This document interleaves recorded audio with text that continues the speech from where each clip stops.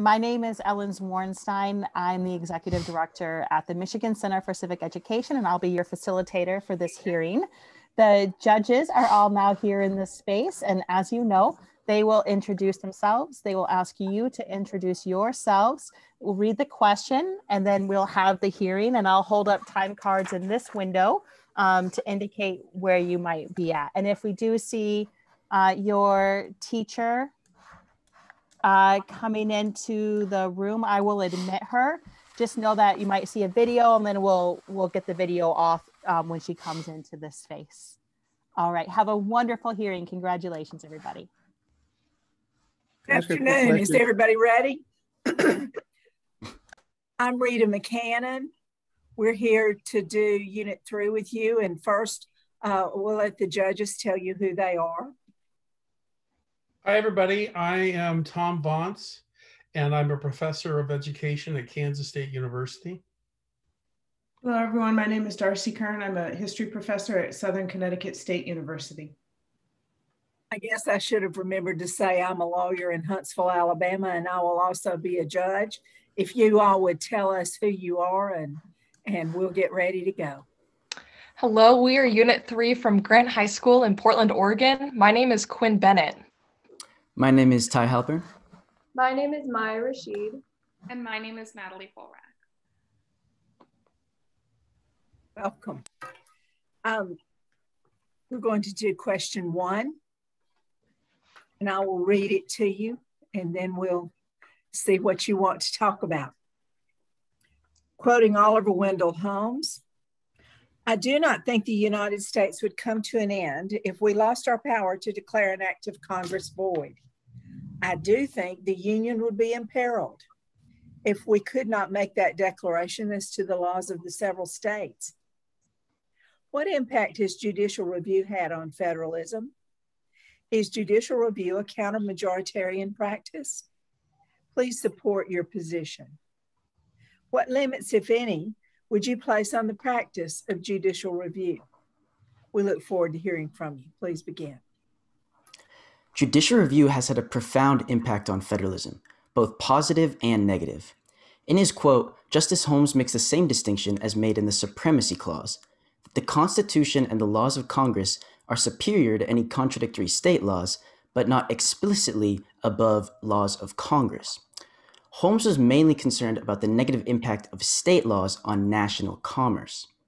In 3 landmark cases, Fletcher v. Peck, McCulloch v. Maryland, and Gibbons v. Ogden, the Supreme Court used judicial review to make the first significant impact on federalism when it invalidated state statutes that promoted state economic interests at the expense of national commerce. Judicial review's most significant impacts on federalism came several decades after the adoption of the 14th Amendment, which prohibited states from denying due process and equal protection. The Supreme Court interpreted the Due Process Clause, starting with Gitlow v. New York in 1925, to incorporate sections of the Bill of Rights against the states through the power of judicial review.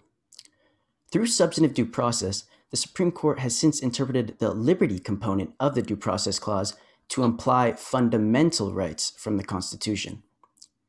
In Griswold v. Connecticut in 1965, the Supreme Court struck down a state statute under a right to privacy found in sections of the Bill of Rights. Privacy was later used to strike down state laws against abortion in Roe v. Wade and gay marriage in Obergefell v. Hodges. On one level, judicial review absolutely is a counter-majoritarian practice. Unelected federal judges have the power to overturn laws that reflect the will of the majority. The Constitution actually protects judges' ability to make unpopular decisions, as Article 3, Section 1 gives them life tenure and ensures that their salary will not be diminished while they're in office. On the other hand, judicial review is so ingrained in our government that virtually no one questions its legitimacy or the Marbury v. Madison decision. While some of the ways that judicial review is used, like substantive due process, are controversial, judicial review as a whole is a widely accepted aspect of our Constitution. Also, when judicial review is applied, it is enforcing a Constitution which has been adopted by the people. The Supreme Court already limits itself in many respects. Courts can limit the scope of judicial review with the political question doctrine, in which courts refuse to decide cases where an issue has been committed to the political branches of government. The doctrine can also be applied when there exists no judicially manageable standards distinguishing constitutional from unconstitutional laws. Courts can also limit the scope of judicial review with the demanding interpretation of standing, applying the requirement of Article 3 that federal courts decide cases and controversies. Though we support reforms on the court itself, we don't support any additional limitations on the practice of judicial review, because it would prevent the Supreme Court from checking the unconstitutional actions of other branches or the states. There are substantial benefits to broad powers of judicial review. For example, the ability to interpret the 14th Amendment to provide substantive due process rights to all inhabitants of the country has expanded civil liberties in cases like Griswold v. Connecticut, Loving v. Virginia, and Lawrence v. Texas. As Alexander Hamilton argued in Federalist 78, the independence of judges is required to guard the Constitution and the rights of individuals that it protects. Without the Supreme Court exercising judicial review, rights that are not supported by legislative majorities, like same-sex marriage, will never be protected. Thank you. We are ready for your questions. Okay, thank you all. Tell me about your opinion about the judicial nomination and confirmation process in the Supreme Court in Washington. Would you propose any change in the nomination or confirmation process, and why? I would propose that there has to be a uniform standard for nominating judges. We saw in the end of President Obama's term, he was not allowed to appoint a new Supreme Court justice because there wasn't enough time left. When President Trump was at the end of his term, he had notably less time than President Obama, yet he was able to appoint a justice. And this made the Supreme Court seem more political in the eyes of the public. So there has to be a standard for how long or how much time left in a president's term that there can be a new judicial appointee. We could also reenact the judicial filibuster, because this might make it so we have more nonpartisan judges, because you would need a larger majority to elect them. You would need 60 votes instead of a simple majority.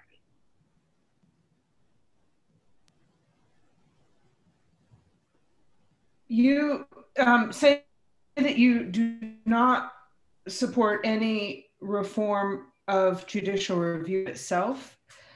Has the Supreme Court ever made a mistake? And if so, what is the recourse that people have against the Supreme Court ruling incorrectly?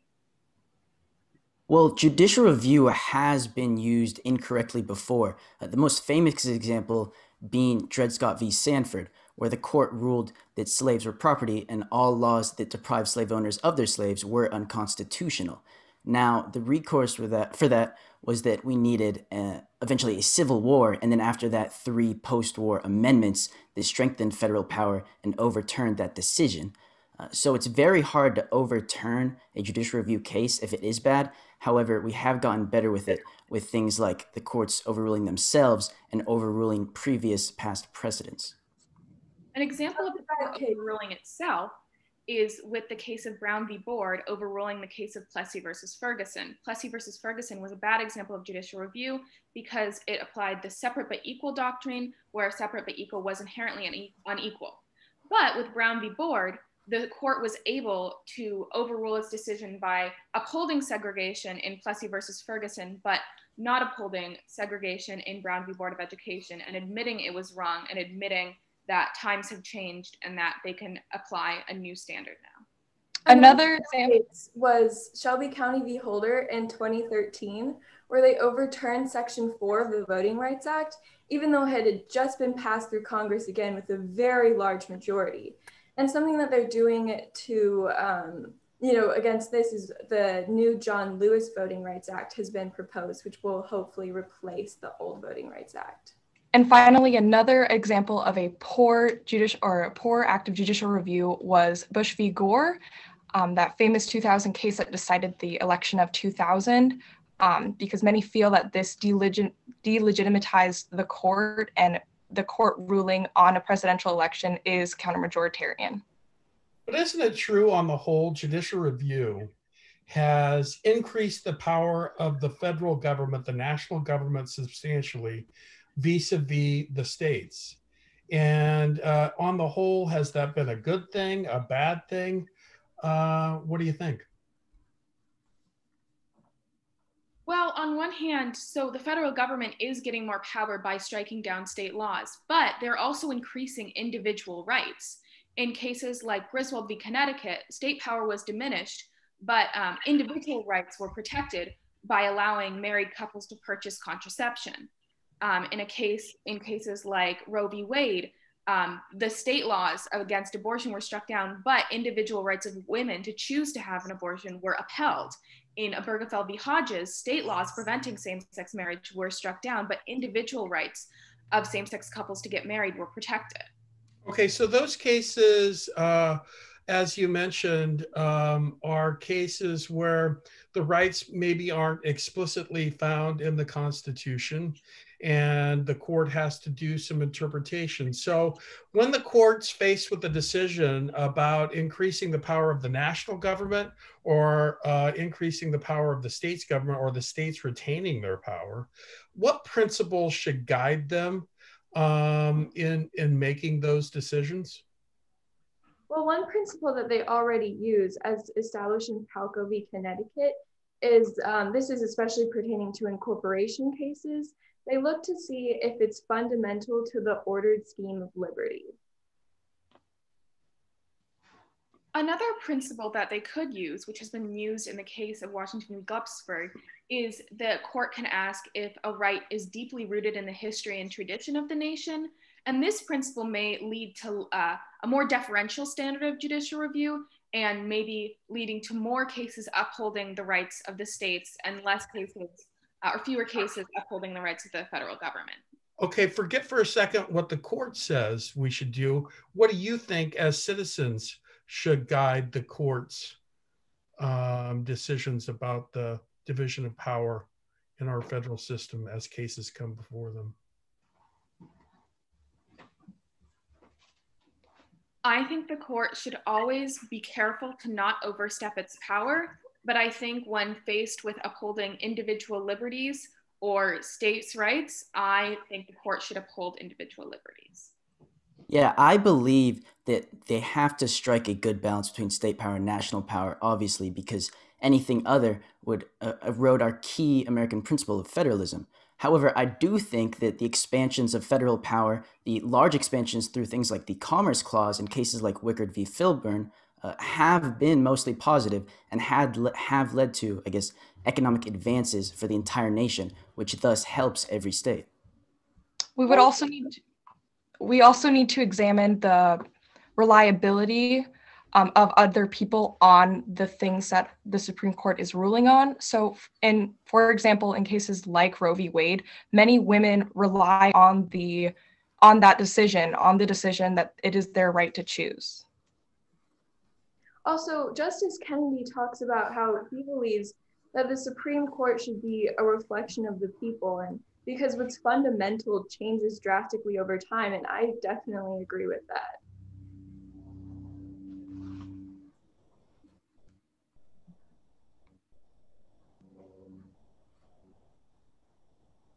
Reflection, excuse me, let me follow up on that just right quick, and then I need to let Darcy ask a question, but a reflection of the times, the people, and how they think right now, or a reflection of the rights of the people. I would specifically refer to something like when the court rules for people, but not maybe for the majority of the country. Well, there's always the balance of a more deferential standard of judicial review, and sometimes the court will need to not make a decision because it's not, the people aren't ready for it. This could be seen with ruling so late on Loving versus Virginia or Obergefell v. Hodges because they didn't think the public was ready for them to decide on interracial marriage or same-sex marriage. And so there is a very delicate balance between making sure they're ruling at the right time to keep their legitimacy, because if they don't have any legitimacy left, no one will enforce their decisions. However, after rulings such as Loving v. Virginia and Obergefell v. Hodges, we did see a national rise in the acceptance of these two things. It sounds like there's a real tension here between politics and politics infiltrating Supreme Court decisions and upholding rights and the rule of law. And, you know, back to this idea of balance, how does the Supreme Court maintain its position as a reviewer rather than legislating and allowing politics to creep into it through legislative action, essentially? I mean, well, some can argue that the Supreme Court shouldn't use substantive due process at all, and it shouldn't decide cases about abortion or privacy or same-sex marriage because it's turning itself into too much of a policymaker.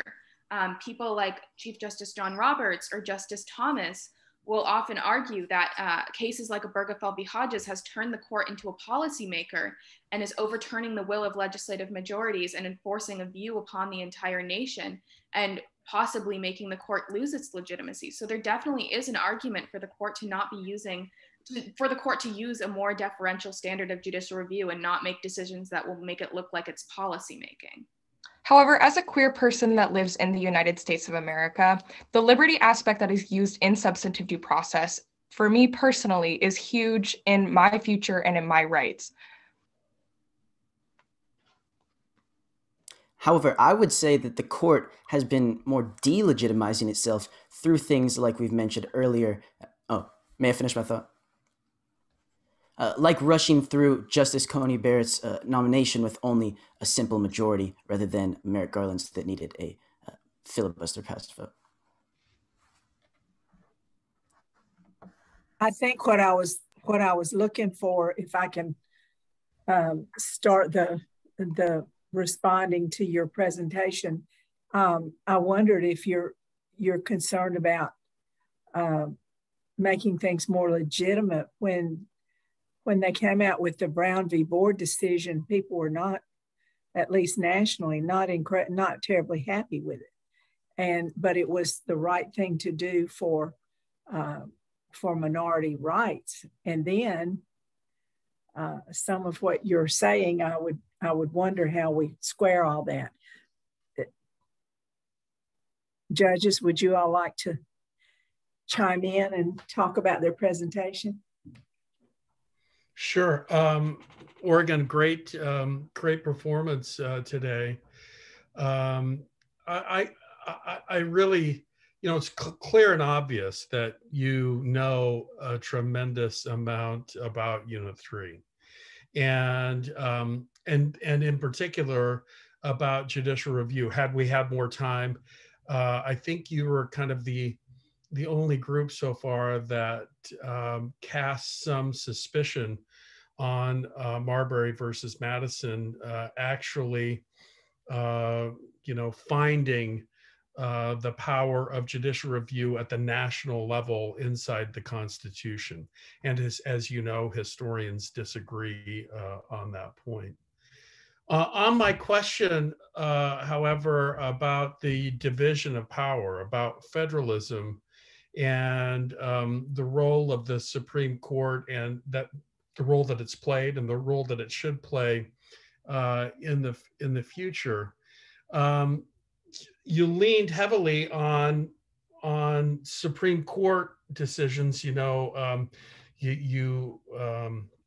stated the two tests that we use to find a fundamental right in the Constitution, but sometimes, which is good, all that's good, but we also want you to think for yourselves as citizens beyond just what's in the Constitution or what the court said. What do you say as an interpreter of the Constitution, right?